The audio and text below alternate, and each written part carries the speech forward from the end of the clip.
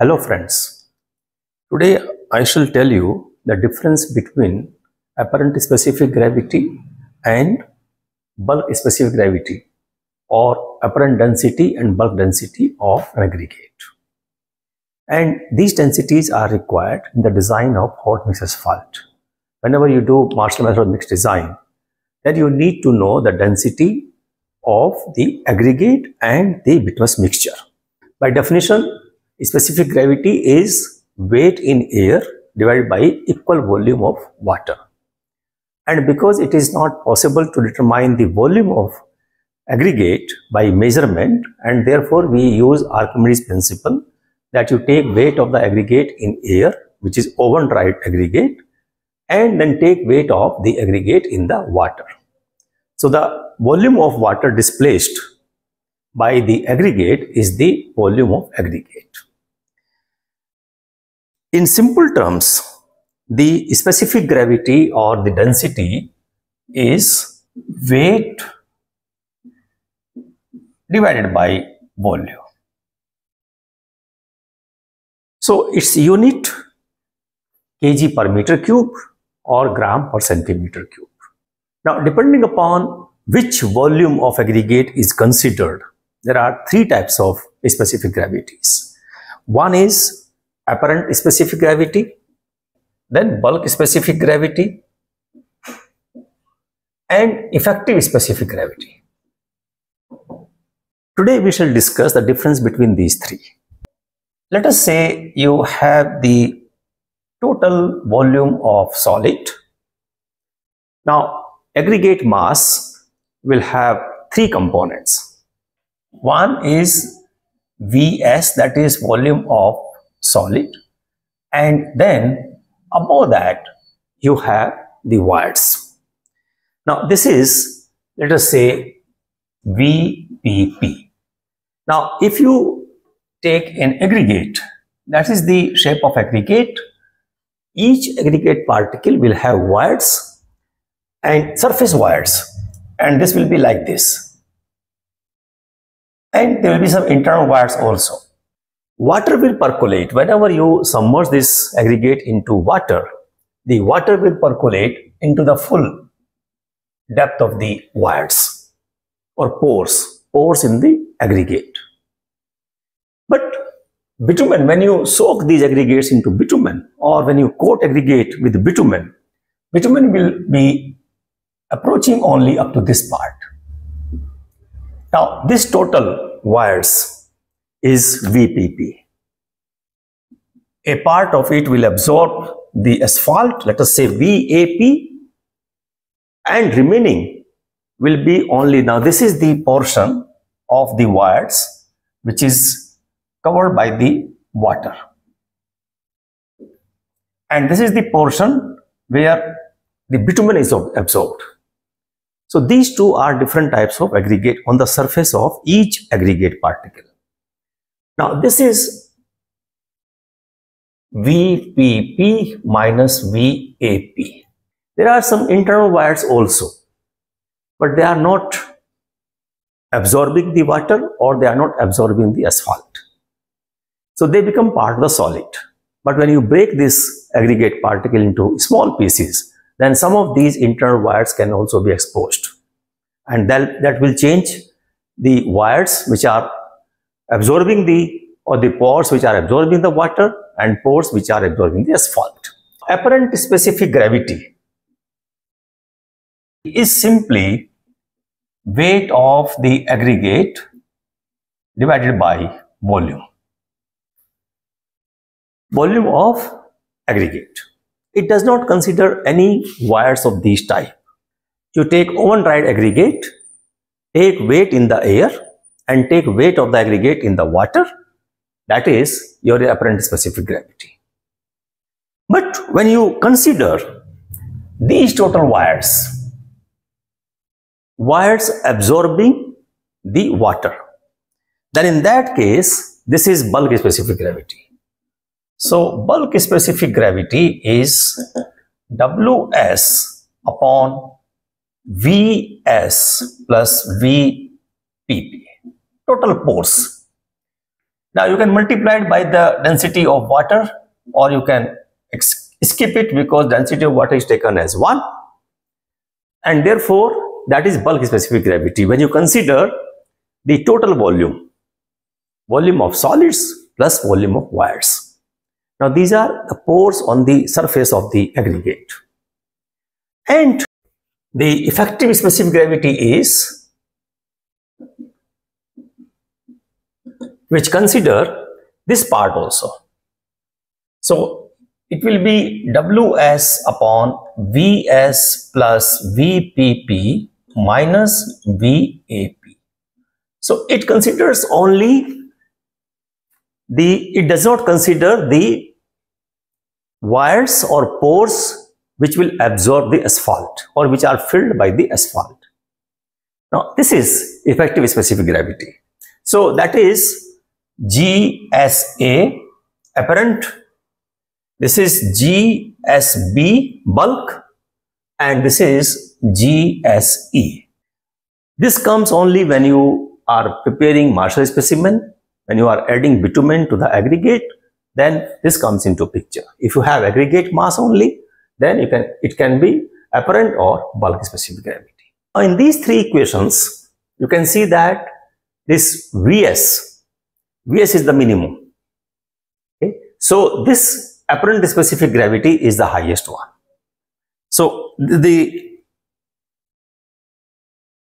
GSA is larger than or equal to GSE, which is larger than or equal to GSB. That is the correlation.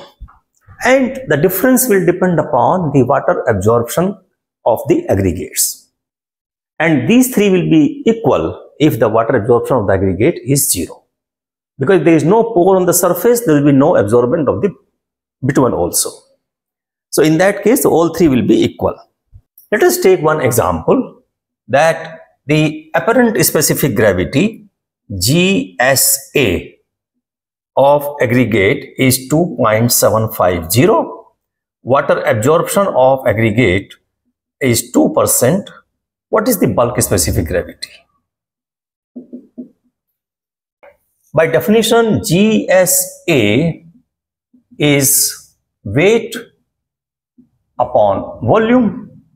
So if let us assume this to be 100, then volume will be 100 upon GSA, and GSA is given as 2.750, and this is 36.364 ml. We can say cubic centimeter. 2% total wires in the aggregate. Total wires, that is VPP. So GSB now will be 100 upon 36.364 plus 2. That is 2.607. Now, how do we determine the apparent specific gravity or bulk specific gravity of aggregate mass? For coarse aggregate, and you must be knowing that coarse aggregate is the aggregate retained on 2.36 millimeter C as per Indian specification, and 4.75 millimeter C as per ASTO. ASTO T85 gives a procedure of finding the bulk specific gravity of aggregate, and the method is simple, that you take oven dried aggregate, let us say 2 kg oven dried aggregate, so take weight in the air, submerge these aggregates in water for 24 hours, and after 24 hours just place the aggregate on a plain surface, wipe the surface moisture from a cotton cloth, and when the aggregate becomes saturated surface dry, then take weight of these aggregates in air and in water. Then GSB is calculated by this equation, A upon B minus C, where A is the weight oven dried aggregate. B is the weight of saturated surface dry aggregate in air. And this is the weight of saturated surface dry aggregate in water. So here you are considering the entire VPP, voids of pore absorbing the moisture, the water. That is specific gravity of coarse aggregate. In the case of fine aggregate, you can use picrometer. ASTO T84 gives procedure of determining bulk specific gravity of fine aggregate. Fine aggregate is the percent passing 2.6 millimeter and retained on 75 micron sieve. And it says that you can use the picrometer to find the bulk specific gravity of fine aggregate. It also suggests that you can use 6% moisture. So you take the fine aggregate, a sample of fine aggregate, oven dried sample of fine aggregate, and add 6% water into the fine aggregate. Then spread it on a flat surface and expose it to warm air until a saturated surface dry condition is obtained. And after that, you take the weight in the air and weight in the water, and that you can use picrometer here also, and that will give you the specific gravity or bulk specific gravity of fine aggregate by this equation. A upon B plus S minus C. Now here you have additional parameter S. Now A is again weight of oven dried fine aggregate. B is the weight of picrometer plus water. S is the weight of SSD, saturated surface dry fine aggregate in air. C is the weight of picrometer plus fine aggregate plus water. So that is how you can calculate the specific gravity, bulk specific gravity of fine aggregate also. Now determination of bulk specific gravity of filler is difficult, but here you can use apparent specific gravity for two reasons. Number one, the amount of filler in a bituminous mix is very small. And number two, there is a very small variation between the apparent specific gravity and bulk specific gravity. So ASTO suggests that in case of filler, apparent specific gravity can be used, which is easy to determine. In practice, we mix different types of aggregates, coarse aggregate, fine aggregate, filler, and then bitumen. And then you find out what is the specific gravity of or bulk specific gravity of combined mixture of coarse aggregate. In that case, GSB is calculated like this: P1 plus P2 plus P3 divided by P1 upon G1 plus P2 upon G2 plus P3 upon G3.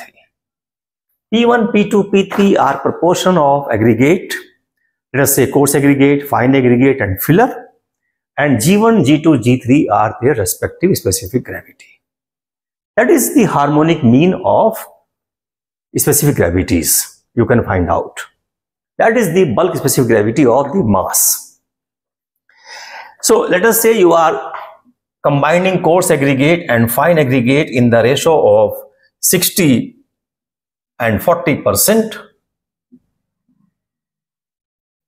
and the specific gravity, bulk specific gravity of coarse aggregate is 2.716 and for fine aggregate 2.689. And in that case, the bulk specific gravity of total mixture will be 40 plus 60, that is 100, divided by 60 upon P1, G1, 2.716 plus P2, 40 upon G2, 2.689, and this is 2.700. That is how we can find out the bulk specific gravity of the mixture of fine aggregate and coarse aggregate. If you have stockpiles and you have different specific gravity for different stroke piles, you can say P1 plus P2 plus P3 plus P4 plus P5 and so on. Thank you very much for watching this video. If you have any questions, you can write.